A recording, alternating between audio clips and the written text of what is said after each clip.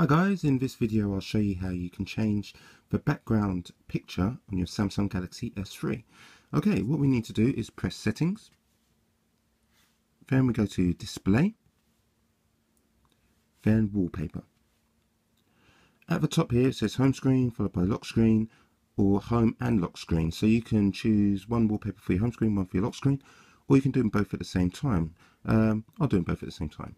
Now it asks you to select wallpaper from gallery, live wallpapers or wallpapers. I'll go with wallpapers on this occasion, and you can scroll along here and select the one you want to use. So I'm going to use this orange picture. Press set wallpaper,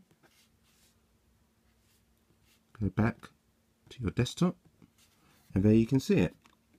Now to show you that it's on the lock screen also, let me just lock the screen and get to the unlock screen, and there you have it.